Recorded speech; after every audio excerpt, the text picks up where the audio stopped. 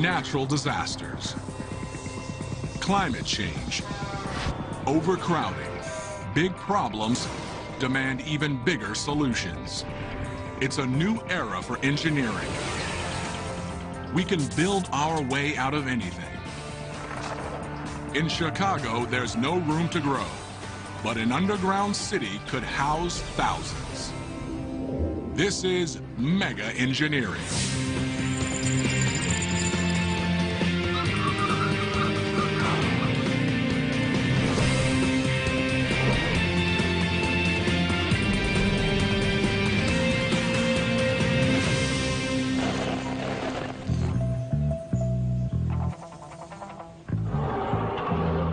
Welcome. Please enter your floor. Minus 78. Going down.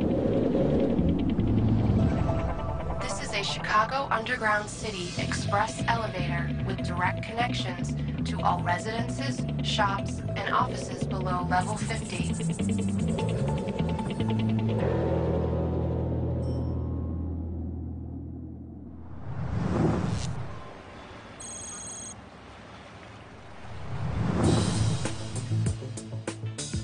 Chicago, Illinois, the nation's third most populous city, an iconic skyline, and an urban grid teeming with the daily rhythms of city life. But Chicago is a victim of its own success. 2.8 million people call it home, which means this great metropolis is under a daily assault. Almost 7 million commuters move in and out of the city every weekday. Even the suburbs, once an antidote to the chaos of city life, are clogged with traffic. Despite the improvements in the interstate highway system, the traffic is still growing. In fact, there is, as in all major cities, there's an hour delay at rush hour. When it comes to traffic, the second city is second only to New York, costing Chicagoland residents nearly 1 week per year of lost time, and the local economy over $4 billion annually. When suburbanites finally make it downtown, they find the L, one of the nation's oldest, busiest transit systems, bursting at the seams. Unable to expand to accommodate a growing ridership and an ever-widening definition of rush hour.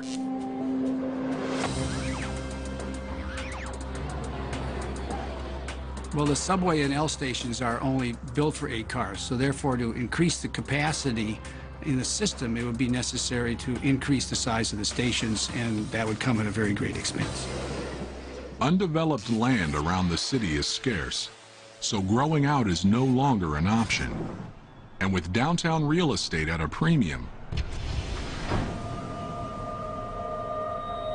the city needs a drastic, some say groundbreaking, solution.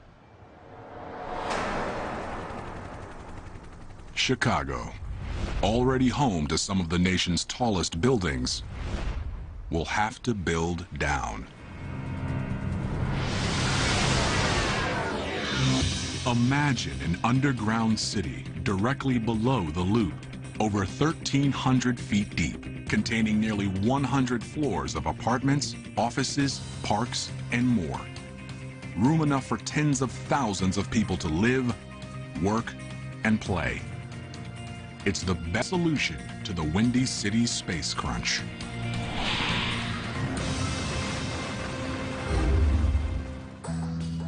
Quite clearly, you can get more people doing something or living or whatever you want to do in this underground space, where now you have very limited space on top.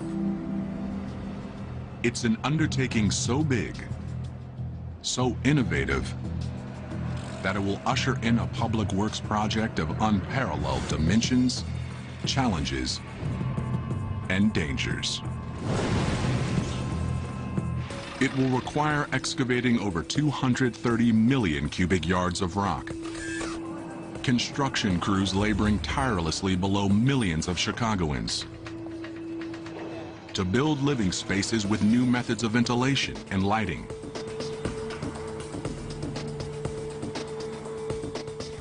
to ensure that the city beneath Chicago succeeds. It won't be easy, but it may be necessary.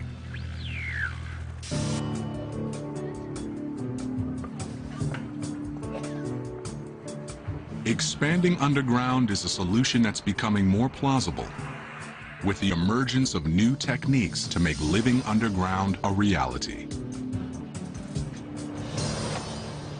All this is technologically doable. It comes then very quickly down to what is the other side of engineering, is what does this cost and how long does it take to build. Chicago is an ideal place for this bold experiment.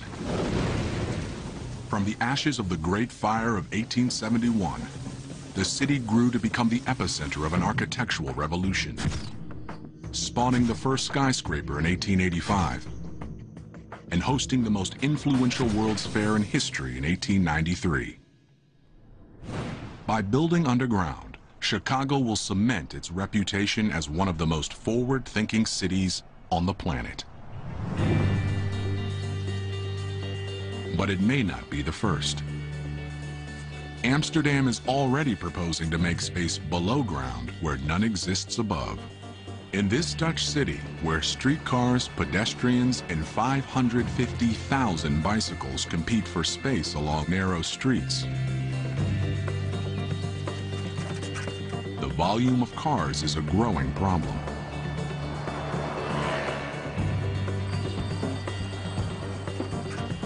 Because Amsterdam is a nice historical town and there is a lot of traffic in the town, you cannot enjoy the town because everywhere there's traffic on the channels, there's traffic on the quays, everywhere there's traffic. Ancient city planners never foresaw a day when their picturesque byways would be overrun with automobiles. Today, there's a movement to get them off the streets. But to do that, while still maintaining Amsterdam's historic charm, it has to look towards a signature feature of its historic past: the city's canals.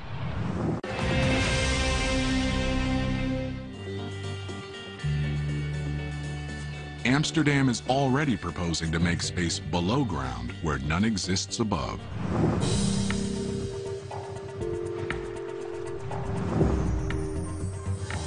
The plan? A network of underground complexes built beneath the city's 65 miles of iconic waterways.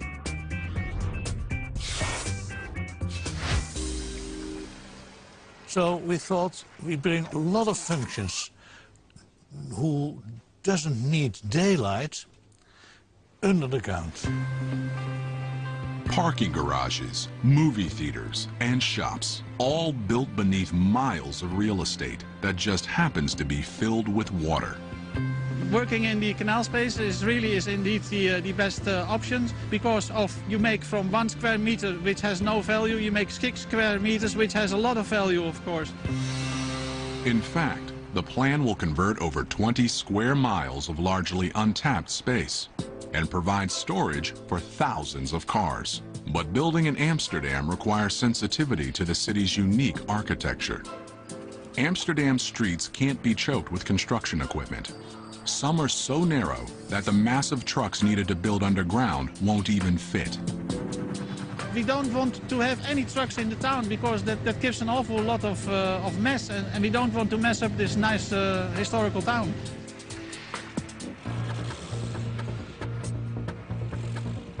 Even if crews could access the area from sidewalks, they'd be dangerously close to the city's narrow canal houses, precariously perched above the waterways. Let's say in Chicago, you have to drill a hole and you can place a house. It's a complete other way of building.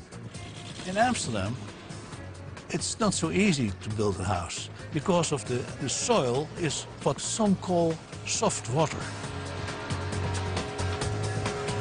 Amsterdam's soft water, or swampy soil, makes constructing large, heavy structures nearly impossible, which is why buildings are rarely higher than 3 or 4 stories. Most of the canal houses are supported by little more than wooden piles extending into that soft water. Heavy vibration generated by construction could spell disaster.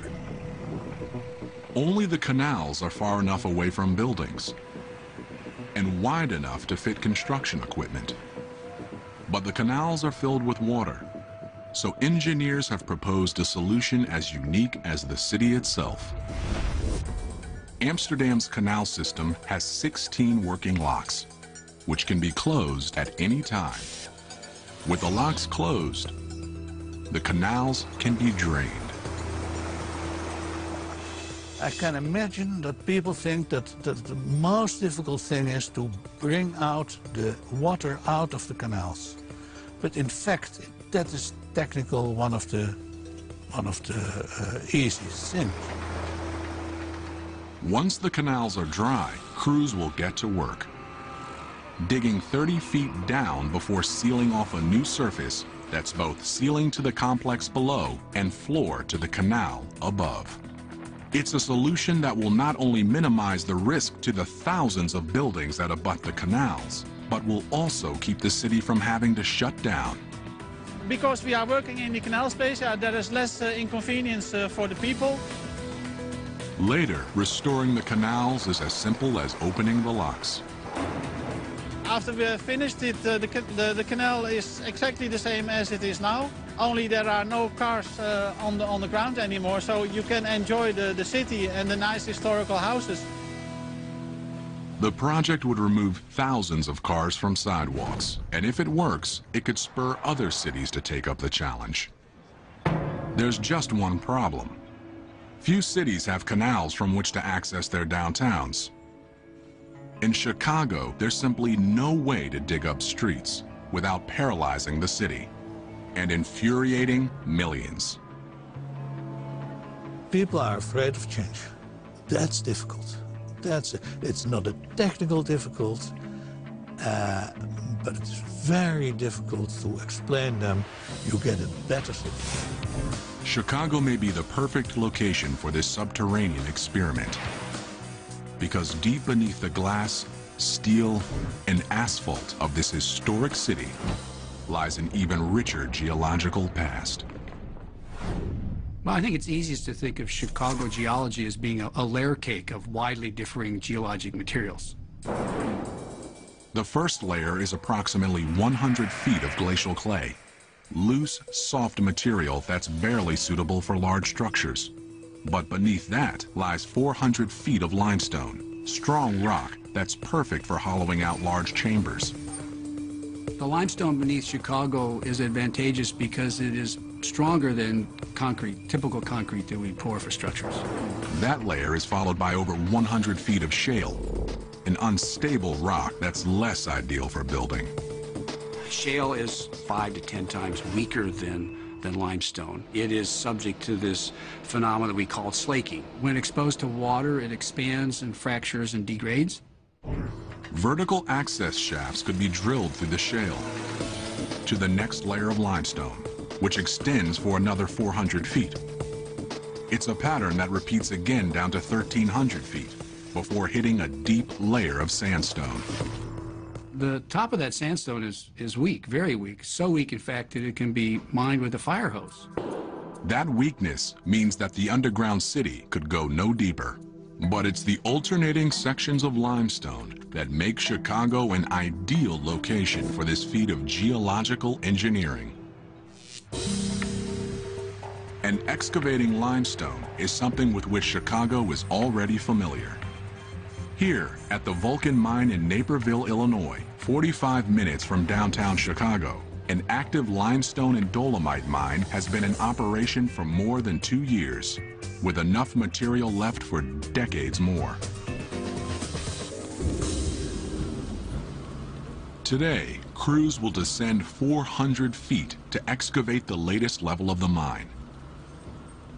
Their goal is to remove thousands of tons of rock in one day. They do it through a process called drill and blast.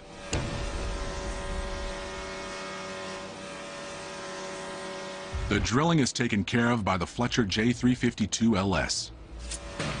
385 horsepower rig bores 16-foot holes into the rock, 59 holes per round, which are filled with explosives, courtesy of the ANFO loader.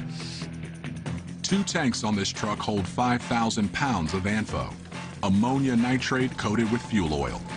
This explosive material is injected into the holes via an air hose and set to detonate in sequence.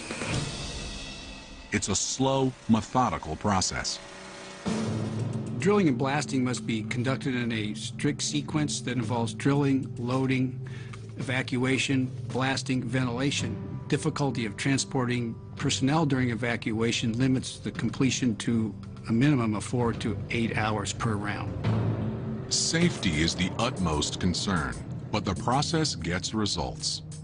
The 1,100 pounds of ANFO used in this round dislodges 1,400 tons of material and take a 14-foot layer from the wall. Drilling and blasting creates an open space where once there was a solid mass of rock. It also creates a structural engineering challenge which must be addressed immediately. Excavating large openings causes stress concentrations that can overload the rock without reinforcement, and the larger the opening and the deeper the opening, the larger the stress concentrations. To shore things up, another driller is on the job, boring vertical holes which are then filled with epoxy and steel bars to reinforce the ceiling.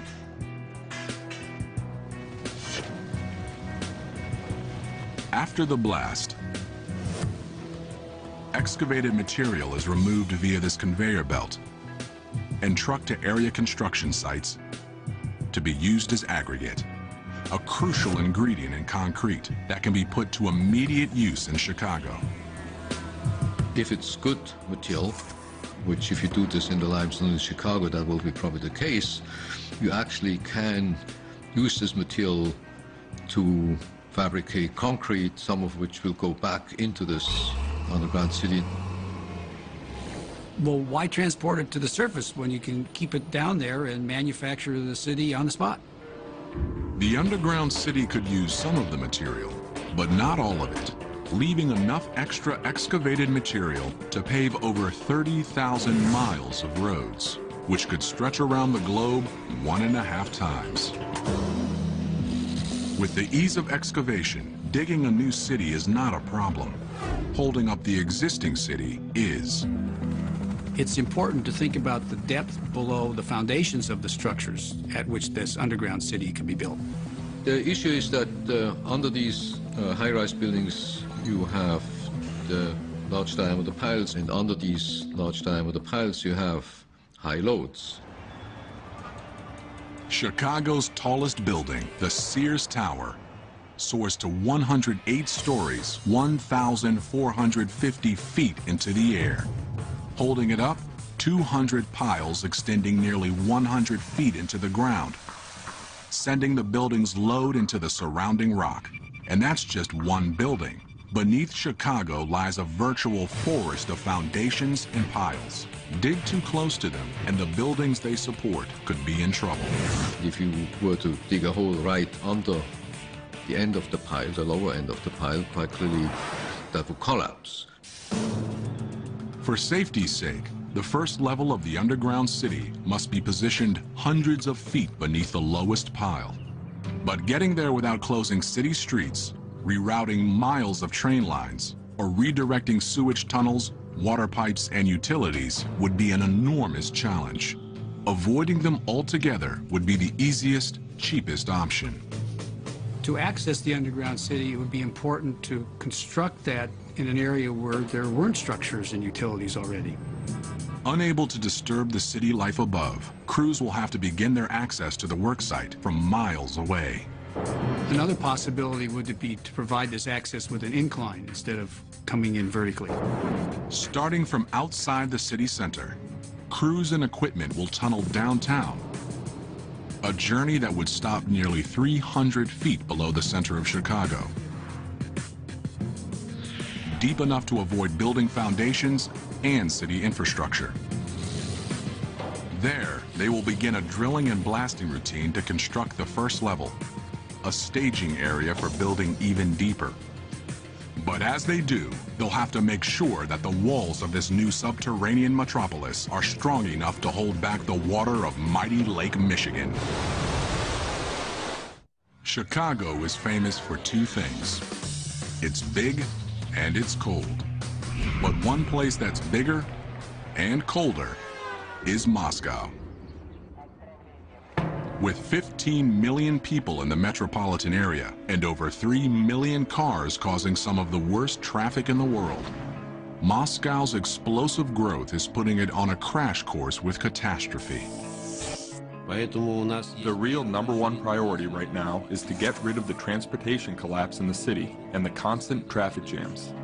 To cope, the Russian capital has nowhere to go but down. Moscow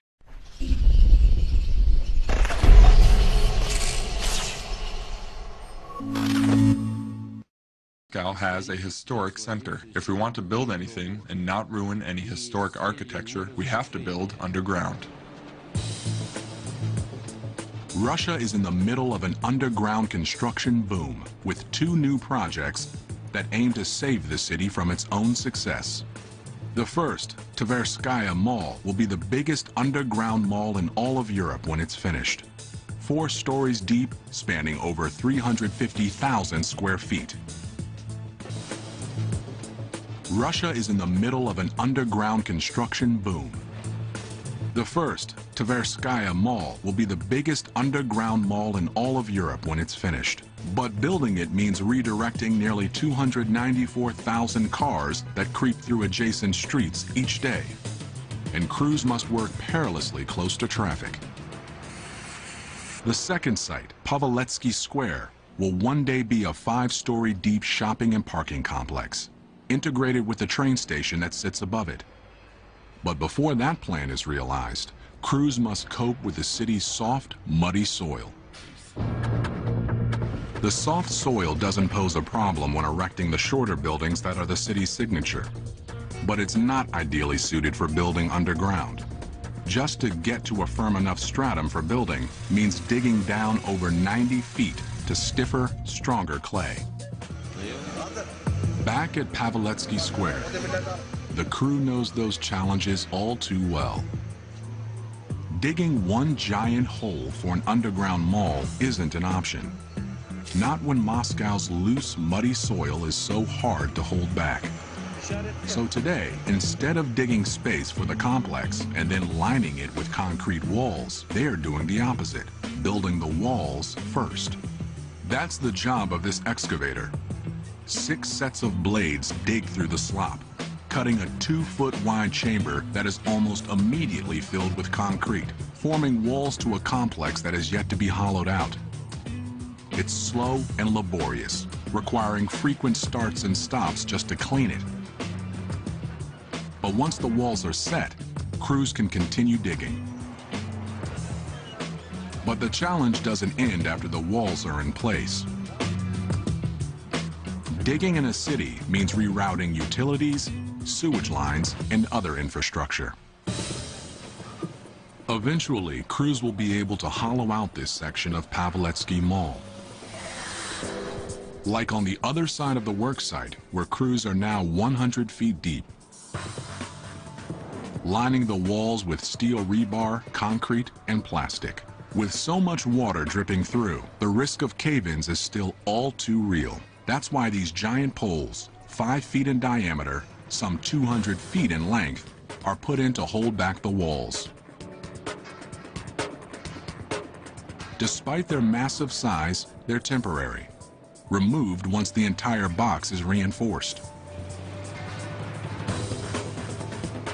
Because water always finds the weakest path, engineers must be vigilant, even though Paveletsky Square is half a mile from the Moscow River.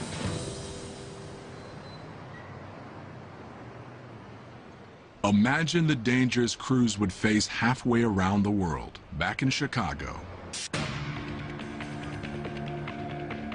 A city perched on the shores of a great lake. One could imagine Lake Michigan being right there. How does one control all that water from getting into an underground structure? Allowing water to seep in could lead to disaster, Each level of Chicago's underground city would have to be painstakingly reinforced in order to stay ahead of a population boom that threatens to strangle the city. The underground city would have to be built quickly. One day, Chicago's underground city will look less like this and more like this. Myriad, Moscow's biggest underground mall. With 3 stories of shopping and dining, it's a place where thousands of Muscovites can escape the cold. It's just like Chicago's underground city of the future. The mall is hidden in plain sight, mere steps from the center of the city. For Chicago's underground city to even begin to approach the comfort of Moscow's underground mall, it will have to address a huge issue. In any mine, air quality is a priority. During construction, engineers can employ a ventilation method in use at the nearby Vulcan mine. This vertical shaft works to pull air in from the mine's access tunnels and directly up, making sure that dust and other contaminants don't linger for too long. This is a system meant to provide comfort and security to dozens of miners working 10-hour shifts. Replace them with thousands of residents living underground 24 hours a day, and the ventilation needs become far more complex. People will have to occupy these spaces for 50 to 100 years, whereas miners occupy the spaces for single digits of years as opposed to multiple decades.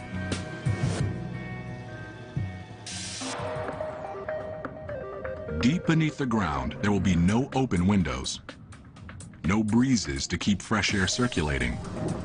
Ventilation is a problem that's already been solved, far beyond the needs of any underground city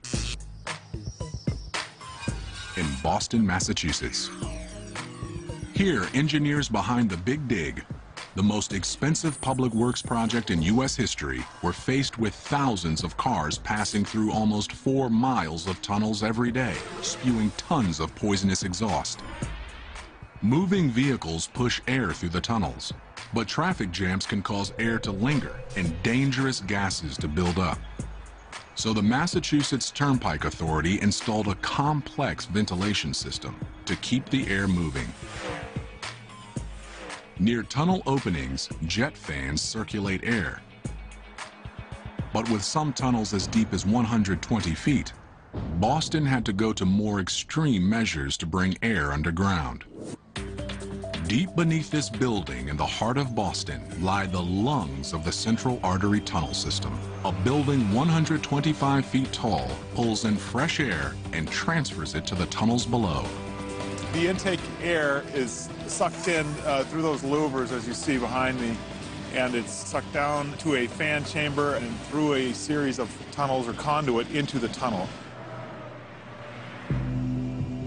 100 feet below ground, in a massive intake room, giant fans pull fresh air down the shaft. 400 horsepower engines are capable of moving 333,000 cubic feet per minute and generating wind speeds of up to 62 miles per hour. It's a powerful system based on age-old techniques. All the components of the Big Dig basically used tried and true technology. The hardware and the mechanical equipment performing the ventilation is pretty much a century old now. It takes 13 buildings like this to cover Boston's tunnels. And while the means of moving air hasn't changed in years, the ability to adjust to the changing needs of an underground environment has.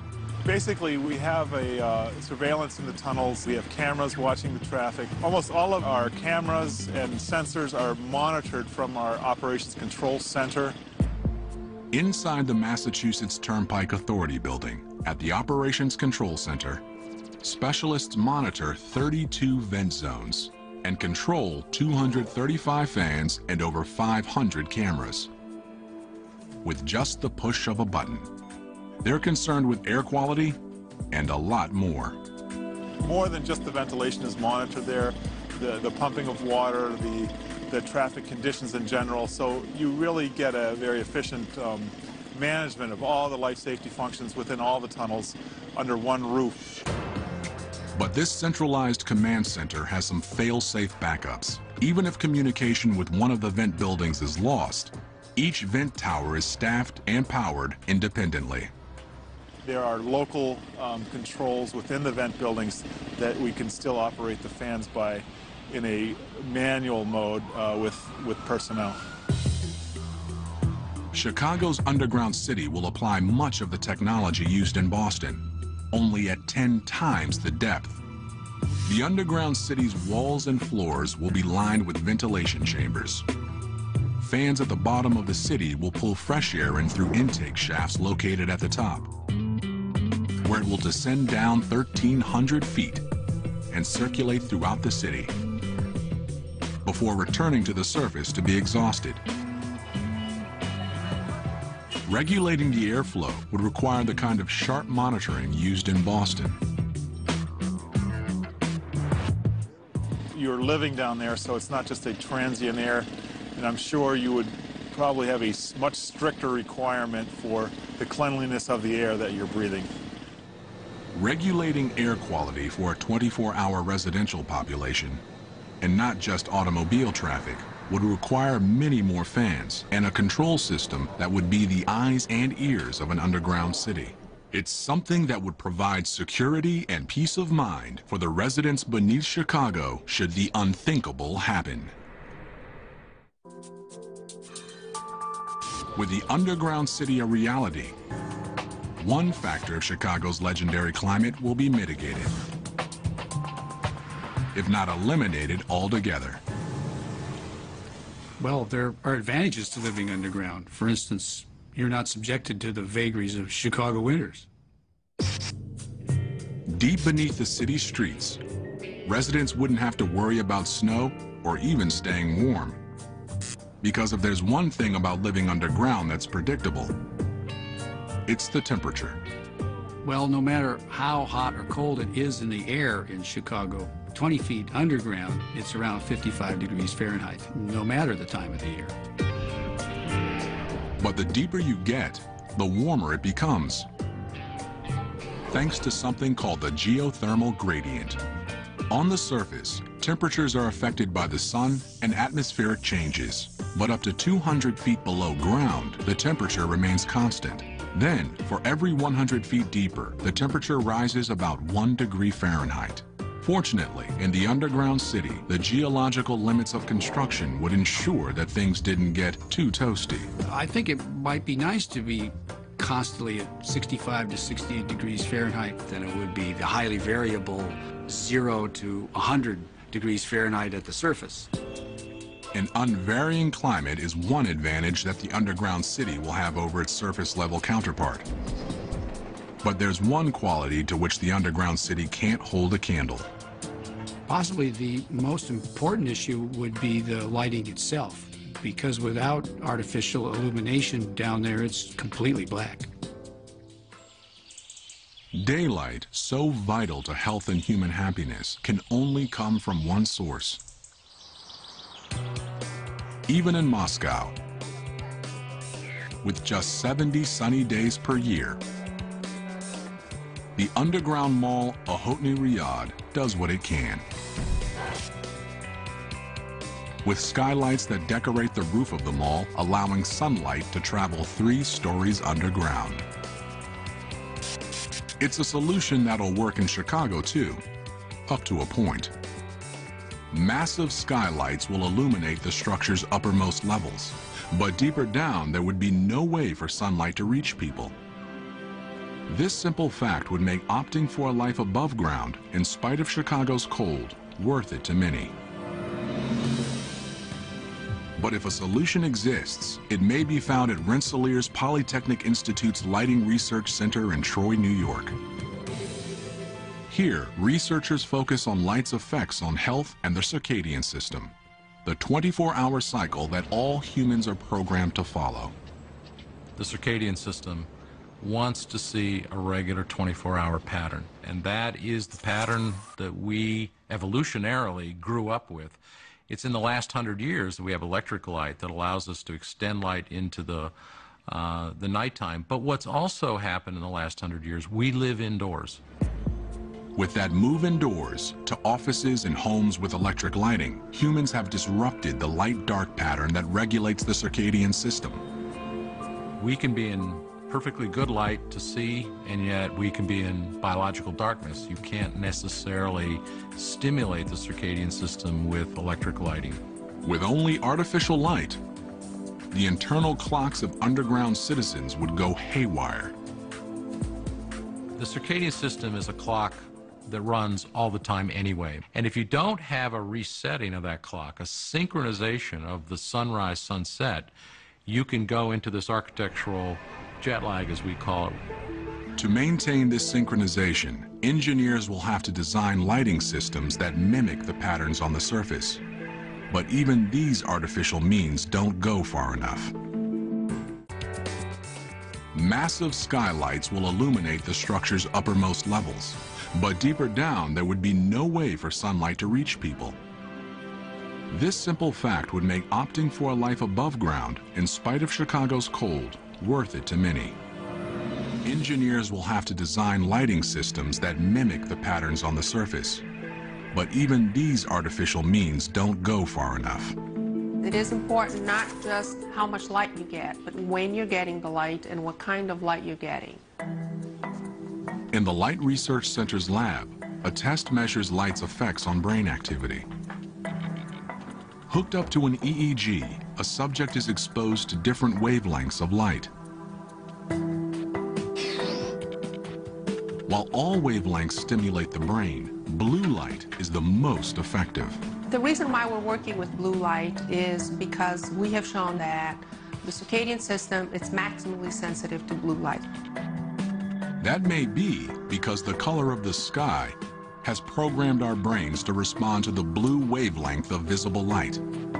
RPI has found that the need for blue light is so ingrained into human DNA that it only takes a small amount to trigger alertness. So this way you can effectively achieve the same result in reducing melatonin levels or increasing brain activities with less amount of power or with less light. So it's an energy efficient way of impacting the circadian system. That energy savings would preclude the city from having to bathe common areas in blue light or from running ultra-hot lights to simulate sunlight. Instead, residents could take a more personal approach. Blue light is so effective for the circadian system. We can get very low levels of blue light and be able to impact the circadian system. Brief exposure to blue light is as effective as using a more common method for waking up. What you can do is, just like a cup of coffee, you can use light for 15 minutes, 20 minutes to perk you up and to give you some alerting stimulus. There would be lots of opportunities to manipulate that light in such a way that it can provide a sense of daytime and nighttime, can provide a sense of change, and can provide a sense of difference that makes life enjoyable. It's the differences in life that I think we find attractive. It's not only life below Chicago that would begin to improve. At street level, the city will find smaller crowds, less traffic, and a transportation system more able to cope when people are no longer commuting from outside of the city, but from underneath it. Well, the city could be beautified if much of it were placed underground. Placing the major functions underground will allow us to think more expansively of the most appropriate uses of the surface land. That's just what happened in Boston after the Big Dig. The city has been knitted together again, if you will. Some of the surface land has been reclaimed for public use versus having an elevated highway on it. There are now parks where there were steel structures before. Those above-ground improvements could go a long way towards generating support to expand the underground city. But continuing to hollow out the ground beneath Chicago's skyscrapers could be met with opposition. So the underground city will have to navigate uncharted territory. Well, the state of Illinois owns the lake bottom from the shore outward, and there are no buildings there. Perhaps it might be a great deal less expensive and more quickly realized to actually excavate the underground city indexed over by the lakeshore. By connecting a new network of underground chambers to the existing underground city, urban planners could create a mirror image of the city beneath the lake. In terms of changing the way in which the world thinks of Chicago, it might move it out of the realm of its current beautiful vertical skyline to thinking about maybe its underground skyline. There's just one problem. The first part of the underground city was built without anyone living there.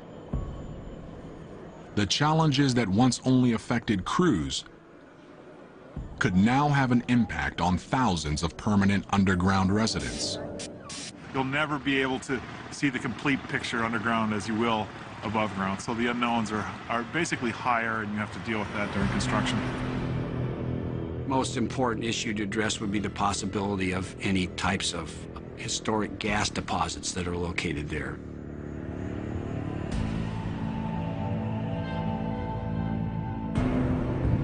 If crews accidentally stumbled upon a hidden gas line, the consequences could be disastrous. Evacuation plans would share much in common with those in place for skyscrapers. One can only think about the situation for tall buildings now. How many elevators would be necessary? How many stairwell cores would be necessary? Those same discussions would have to be held for the underground facility as well. But thousands of feet below ground, those considerations would be flipped upside down. With elevators inoperable, stairs would be the only means of egress. Those at the bottom levels would have to climb the equivalent of a 100-story building to escape. Not an option for the very young, elderly, or handicapped. Emergencies would require fast thinking and fast acting on the part of city officials, who would seal off trouble spots, protecting the rest of the city by flushing out dangerous gases. The technological challenges of building underground can be overcome. It will cost more or will cost less. But from a technical point of view, there's not much left today that we cannot do. The psychological challenges are another story. The question is, how much time would people spend on the ground? Where's the limit where people would say, no, I don't want to do that? But with cities bursting at the seams, struggling to keep up with a population boom, those concerns may be overridden by practical necessity. It will take some time for Chicagoans to accept the necessity of living underground. 10, 15 generations from now, if people have been exposed to nothing else but living underground, they will accept that. I think that, to be quite honest, humans are a very robust species, and they do get used to things that you don't believe they get used to. So I think humans would get used to living underground, and I would get used to living underground too. One day, people around the world will do more than just shop or drive underground. One day, we just may live there.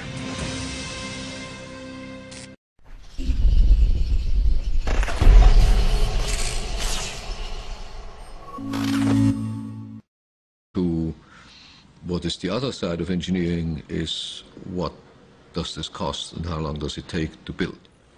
Chicago is an ideal place for this bold experiment.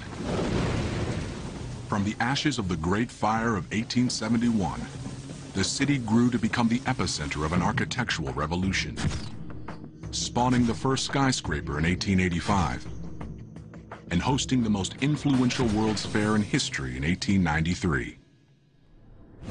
By building underground, Chicago will cement its reputation as one of the most forward-thinking cities on the planet.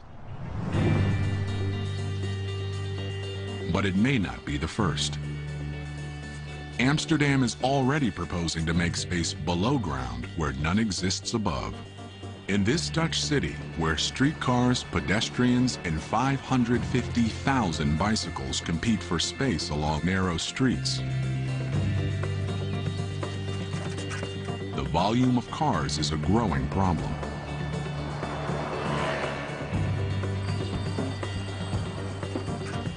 Because Amsterdam is a nice historical town and there is a lot of traffic in the town, you cannot enjoy the town because everywhere there's traffic on the channels, there's traffic on the quays, everywhere there's traffic. Ancient city planners never foresaw a day when their picturesque byways would be overrun with automobiles. Today, there's a movement to get them off the streets.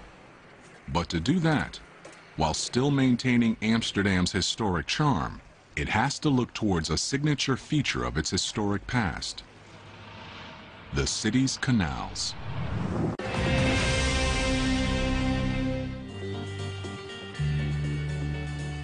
Amsterdam is already proposing to make space below ground where none exists above.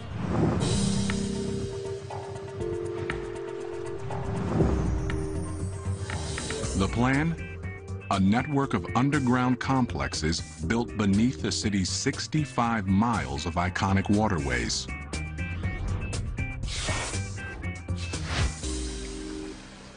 So we thought we bring a lot of functions who doesn't need daylight under the ground. Parking garages, movie theaters, and shops, all built beneath miles of real estate that just happens to be filled with water. Working in the canal space is indeed the best option, because you make from 1 square meter which has no value, you make 6 square meters which has a lot of value, of course. In fact, the plan will convert over 20 square. Expanding underground is a solution that's becoming more plausible, with the emergence of new techniques to make living underground a reality. All this is technologically doable.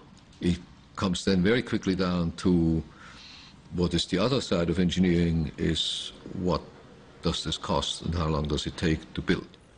Chicago is an ideal place for this bold experiment.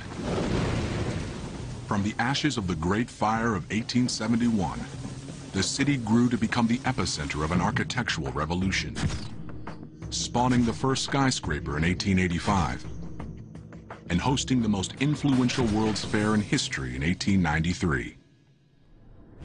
By building underground, Chicago will cement its reputation as one of the most forward-thinking cities on the planet.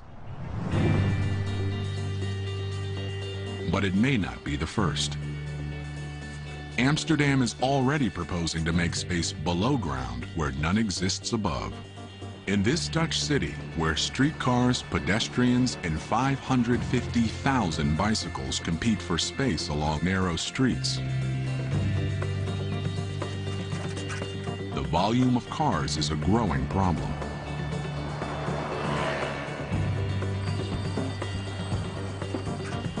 Because Amsterdam is a nice historical town and there is a lot of traffic in the town, you cannot enjoy the town because everywhere there's traffic on the channels, there's traffic on the quays, everywhere there's traffic. Ancient city planners never foresaw a day when their picturesque byways would be overrun with automobiles. Today, there's a movement to get them off the streets.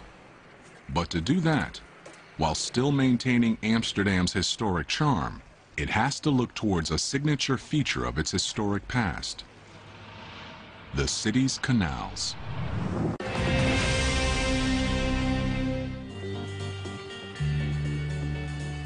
Amsterdam is already proposing to make space below ground where none exists above.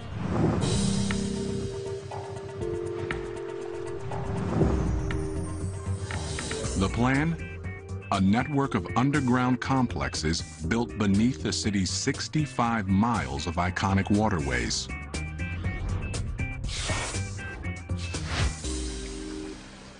So we thought we bring a lot of functions who doesn't need daylight under the ground.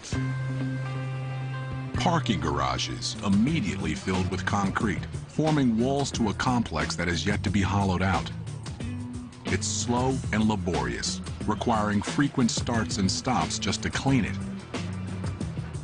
But once the walls are set, crews can continue digging. But the challenge doesn't end after the walls are in place. Digging in a city means rerouting utilities, sewage lines, and other infrastructure. Eventually, crews will be able to hollow out this section of Paveletsky Mall. Like on the other side of the worksite, where crews are now 100 feet deep. Lining the walls with steel rebar, concrete, and plastic. With so much water dripping through, the risk of cave-ins is still all too real. That's why these giant poles, 5 feet in diameter, some 200 feet in length, are put in to hold back the walls. Despite their massive size, they're temporary, removed once the entire box is reinforced. Because water always finds the weakest path, engineers must be vigilant, even though Paveletsky Square is half a mile from the Moscow River.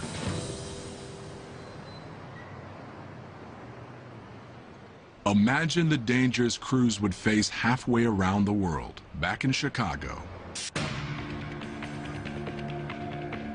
A city perched on the shores of a great lake. One could imagine Lake Michigan being right there. How does one control all that water from getting into an underground structure? Allowing water to seep in could lead to disaster. Each level of Chicago's underground city would have to be painstakingly reinforced in order to stay ahead of a population boom that threatens to strangle the city. The underground city would have to be built quickly. One day, Chicago's underground city will look less like this and more like this. Myriad, Moscow's biggest underground mall. With 3 stories of shopping and dining, it's a place where thousands of Muscovites can escape the cold. It's just like Chicago's underground city of the future. The mall is hidden in plain sight, mere steps from the center of the city. For Chicago's underground city to even begin to approach the comfort of Moscow's underground mall, it will have to address a huge issue. In any mine, air quality is a priority. But the challenge doesn't end after the walls are in place. Digging in a city means rerouting utilities, sewage lines, and other infrastructure. Eventually, crews will be able to hollow out this section of Paveletsky Mall. Like on the other side of the worksite, where crews are now 100 feet deep. Lining the walls with steel rebar, concrete, and plastic. With so much water dripping through, the risk of cave-ins is still all too real. That's why these giant poles, 5 feet in diameter, some 200 feet in length, are put in to hold back the walls. Despite their massive size, they're temporary, removed once the entire box is reinforced. Because water always finds the weakest path, engineers must be vigilant, even though Paveletsky Square is half a mile from the Moscow River.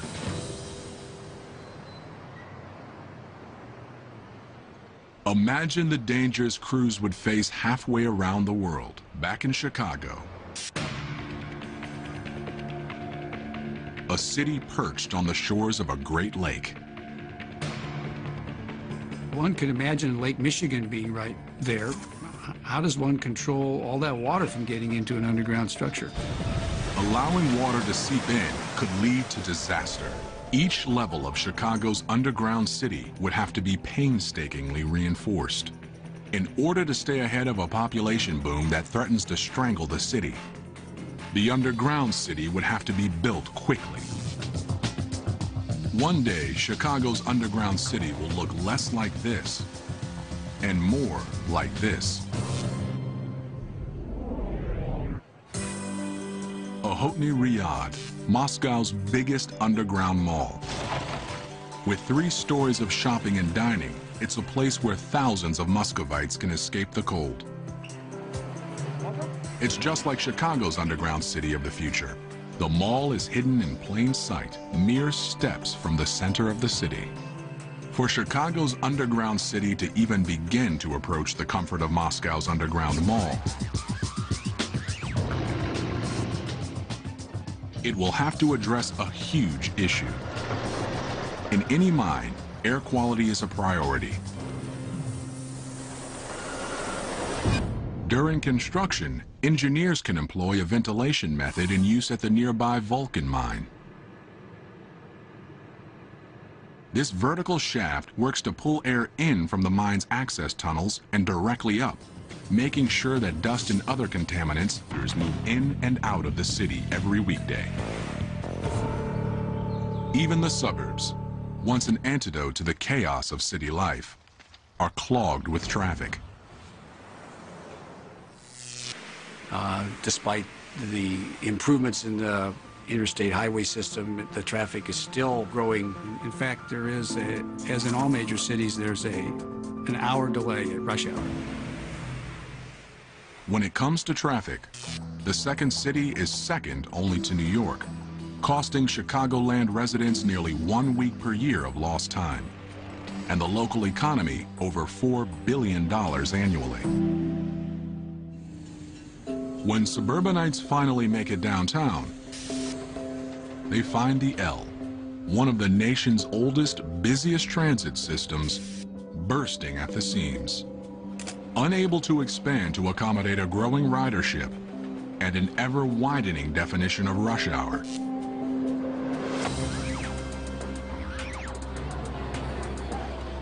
Well, the subway and L stations are only built for 8 cars, so therefore to increase the capacity in the system, it would be necessary to increase the size of the stations, and that would come at a very great expense. Undeveloped land around the city is scarce, so growing out is no longer an option. And with downtown real estate at a premium, the city needs a drastic, some say groundbreaking, solution.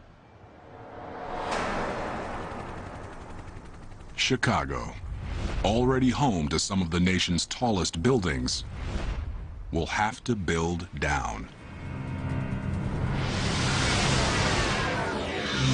Imagine an underground city directly below the loop, over 1,300 feet deep, containing nearly 100 floors of apartments, offices, parks, and more.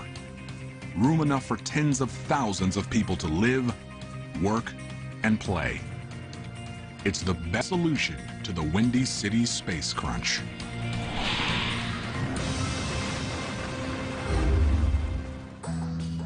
Quite clearly you can get more people doing something or living or whatever you want to do in this underground space, where now you have very limited space on top.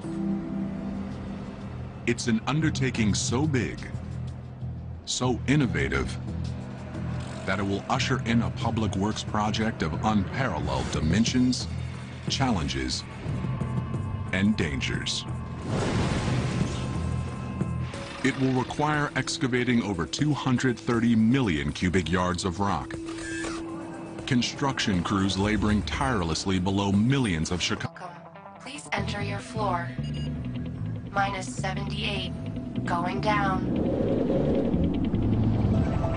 This is a Chicago underground city express elevator with direct connections to all residences, shops, and offices below level 50.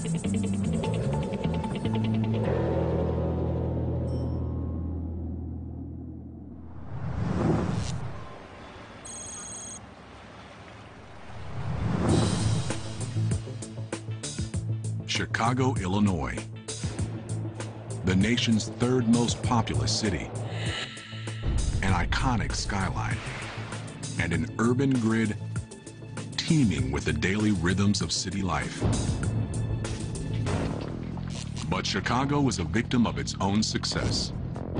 2.8 million people call it home, which means this great metropolis is under a daily assault. Almost 7 million commuters move in and out of the city every weekday. Even the suburbs, once an antidote to the chaos of city life, are clogged with traffic. Despite the improvements in the interstate highway system, the traffic is still growing. In fact, there is, as in all major cities, there's an hour delay at rush hour. When it comes to traffic, the second city is second only to New York, costing Chicagoland residents nearly 1 week per year of lost time, and the local economy over $4 billion annually. When suburbanites finally make it downtown, they find the L, one of the nation's oldest, busiest transit systems, bursting at the seams. Unable to expand to accommodate a growing ridership and an ever-widening definition of rush hour.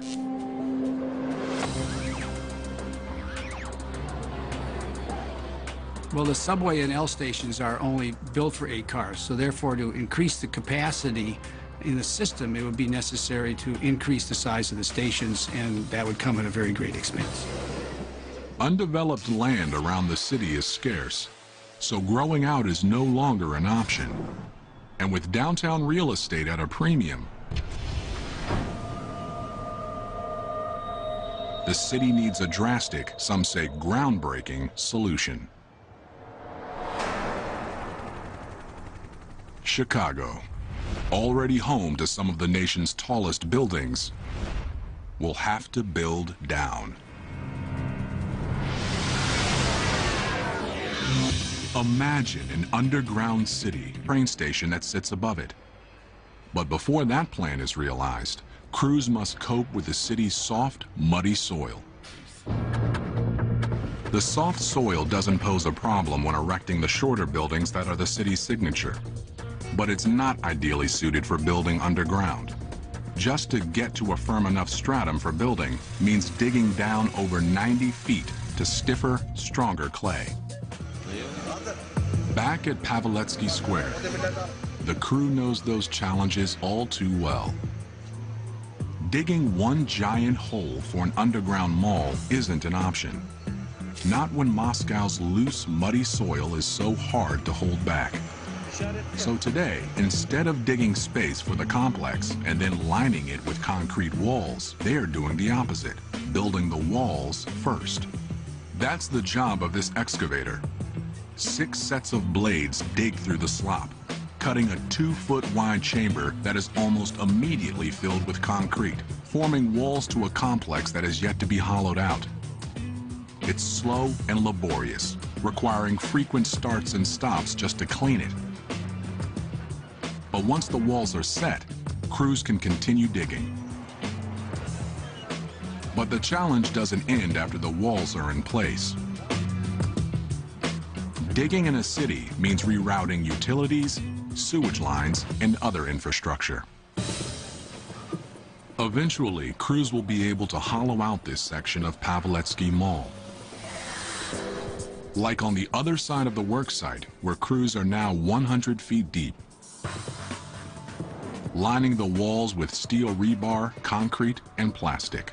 With so much water dripping through, the risk of cave-ins is still all too real. That's why these giant poles, 5 feet in diameter, some 200 feet in length, are put in to hold back the walls. Despite their massive size, they're temporary, removed once the entire box is reinforced.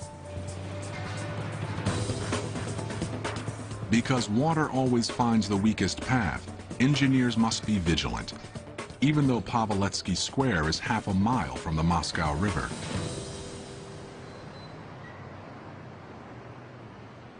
Imagine the dangers crews would face halfway around the world. Back in Chicago, a city perched on the shores of a great lake. One could imagine Lake Michigan being right there. How does one control all that water from getting into an underground structure? Allowing water to seep in could lead to disaster. Each level of Chicago's underground city would have to be multiple decades.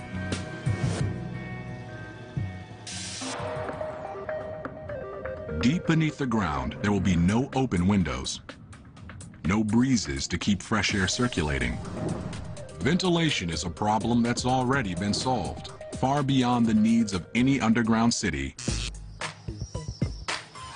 in Boston, Massachusetts.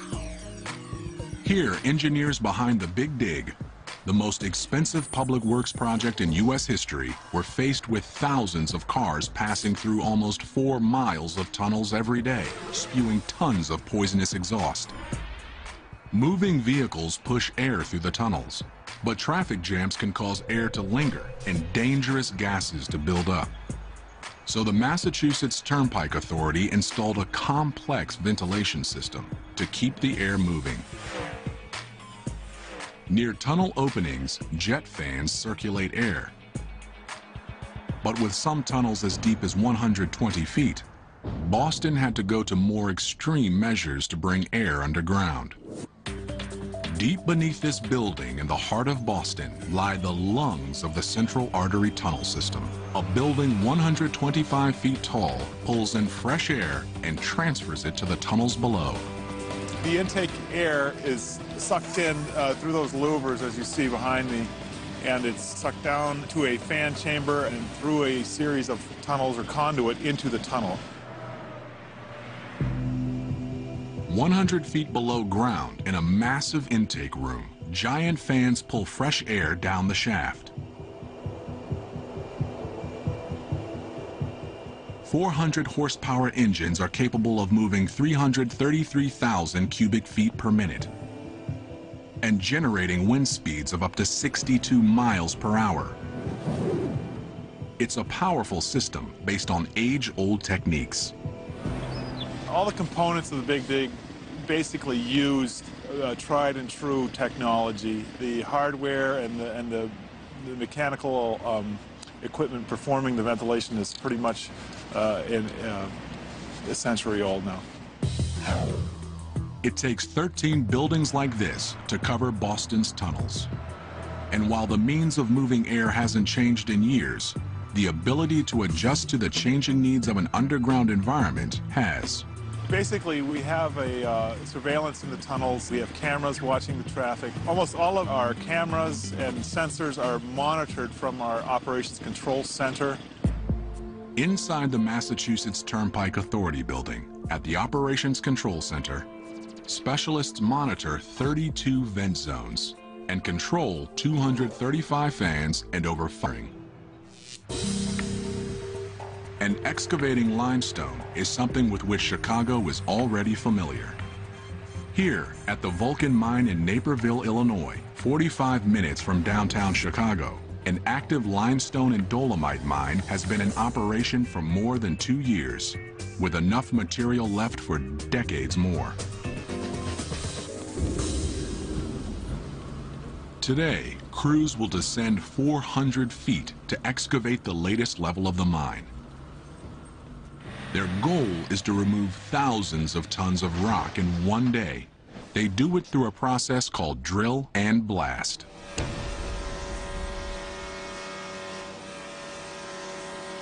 The drilling is taken care of by the Fletcher J352 LS.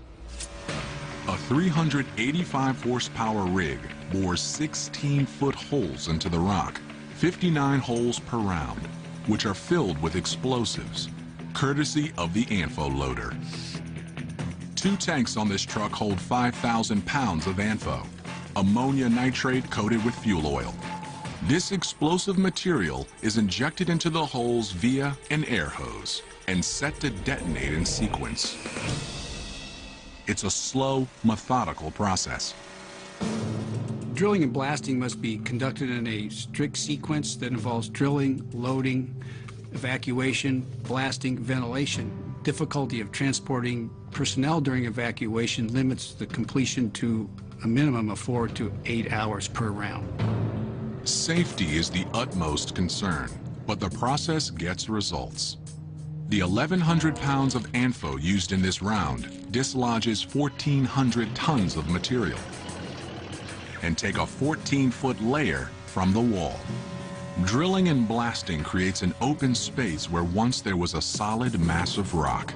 It also creates a structural engineering challenge which must be addressed immediately.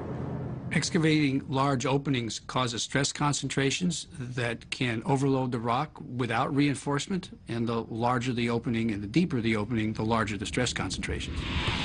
To shore things up, another driller is on the job, boring vertical holes which are then filled with epoxy and steel bars to reinforce the ceiling.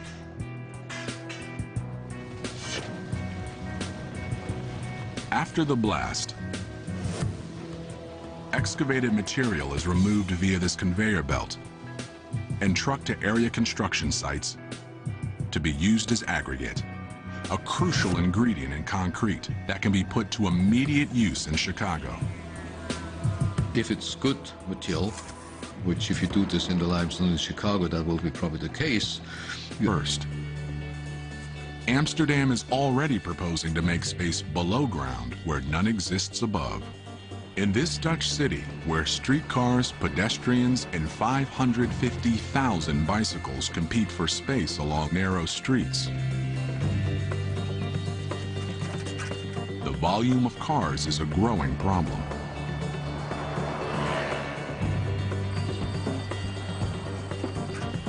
Because Amsterdam is a nice historical town and there is a lot of traffic in the town, you cannot enjoy the town because everywhere there's traffic on the channels, there's traffic on the quays, everywhere there's traffic. Ancient city planners never foresaw a day when their picturesque byways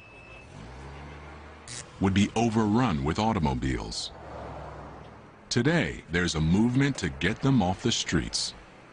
But to do that, while still maintaining Amsterdam's historic charm, it has to look towards a signature feature of its historic past: the city's canals.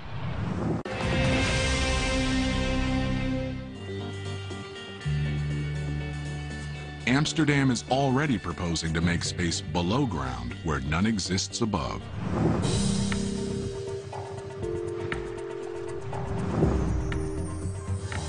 The plan? A network of underground complexes built beneath the city's 65 miles of iconic waterways.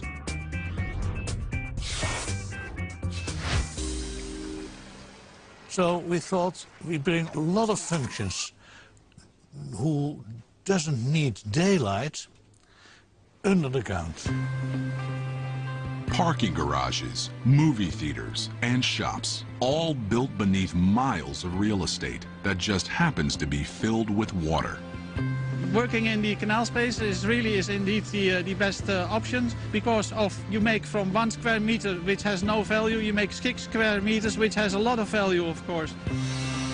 In fact, the plan will convert over 20 square miles of largely untapped space and provide storage for thousands of cars. But building in Amsterdam requires sensitivity to the city's unique architecture.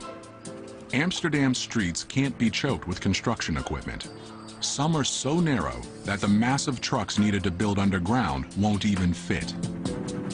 We don't want to have any trucks in the town because that gives an awful lot of mess, and we don't want to mess up this nice historical town.